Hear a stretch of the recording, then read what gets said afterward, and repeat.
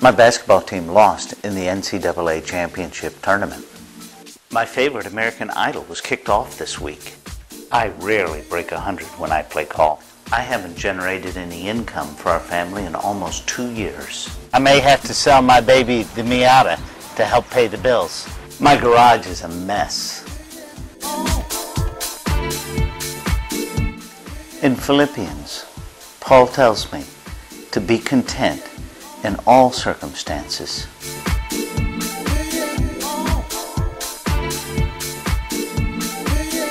When I practice this, I find it's a lot easier to get through each day at a time.